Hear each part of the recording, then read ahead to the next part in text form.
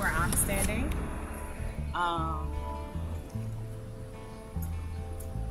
Right here, you'll see like how the lines are kind of diverging.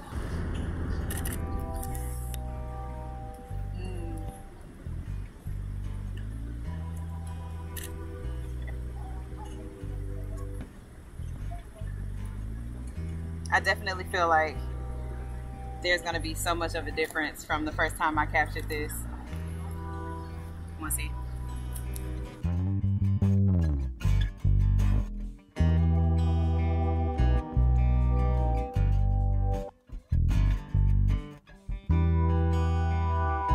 I'm so thrilled that the Memphis Museum of Art selected Catherine Elizabeth Patton as one of the participating artists for Delta Voices, Artists of the Mid-South. Her work is incredibly captivating. She works with subjects who are able to express themselves as artists, as creators, as makers, and that really comes through in the work. I love the way that she's able to allow her subjects to convey something that's really key to who they are as artists, key to who they are as individuals. When you look at her images, you really get a sense of who this person is and what they're putting out there in the world as an artist.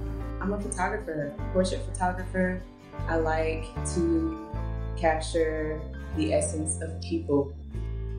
It started out as me just taking pictures of friends. I appreciated how you can freeze a moment and catch little fleeting moments of beauty. This is one of my favorite series. I wanted to communicate femininity. I just added this brass crown to communicate that she's a queen, she's regal, she's this very feminine being, you know, despite what she's heard other people say. It's also something I wanted for women to see for themselves, hopefully when they looked at this. I asked her to communicate through her eyes femininity. And I'll just be like, you know, don't mind me, you can keep talking. And I'll just, you know, take the in-between shots. I love the in-between moments because those in-between moments are where people are not thinking, they're not saying, okay, how do I look? It's just, they're moving. And I think that people are at their best when they're just, you know, in the in-between, you know. I think that's where a lot of truth is. With any art, there's a level of vulnerability that you have to have in order to even create it.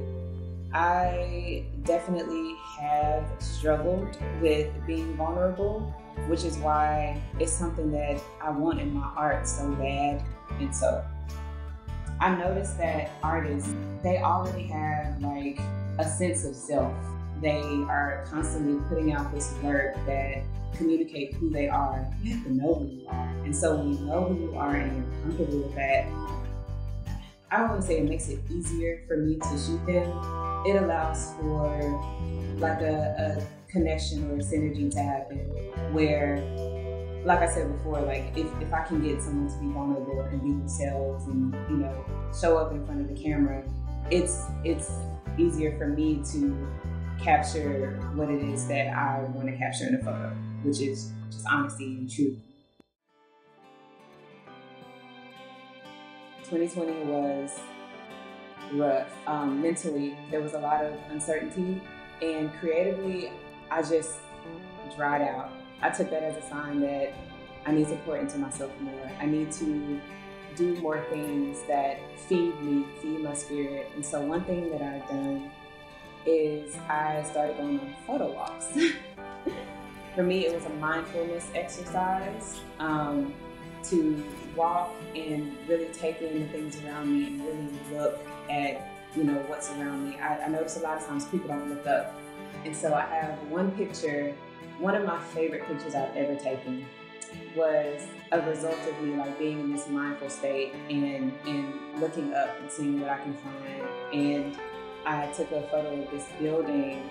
The angles of the architecture were, you know, just framing this one little small orange door in front of this super blue sky. Things like that, like I felt that feed me. I felt that, you know, bring me back to you know, a good place when I was like in a you know, a tough mental area. Memphis is there's like a heart here. I have the opportunity to be around so many Black artists. It's kind of like a fuel to keep me going, and to be amongst that is such a blessing. Such a blessing. It's motivating.